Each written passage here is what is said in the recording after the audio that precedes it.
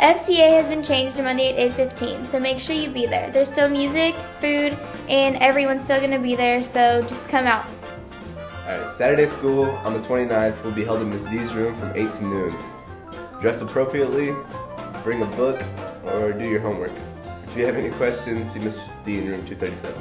There's a mandatory Skills USA meeting January 31st in Mr. Vasquez's room. Be there. Special Olympics is coming on March the 8th, and you can pick up your applications in room 187. Make sure you turn them in by February 11th in room 187. Hurry up before all applications are gone. Student Council is now accepting applications. Stop by room 104 to pick one up. It's a great way to get involved. All applications are accepted except for current seniors. They have their highest membership at 100 this year, but only one freshman. So everyone come join.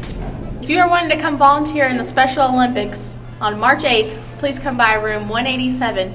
All forms are due by February 11th. Saturday school is going to be held this Saturday, the 29th, in room 237. Make sure that you're still in school dress code, of course, and you bring homework and a book to read, and don't be late. If you have any questions, see Miss D in room 237. Lauren, sweetie. Yes? We've been dating for quite a while, and I think it's time to let you know that I would take a bullet for you. You're so sweet. In Call of Duty. Just kidding, that must not my kill to death ratio. But so Friday, that used to be the old FCA time, but now it's Monday at 8:15 in the morning. The only difference is you get 45 minutes of sleep. Ooh. And they're gonna have the same food and awesomeness. Just remember, Friday bad, Monday good. Got it. Got it. Thanks, sweetie. Sure, I'm gonna go play some COD.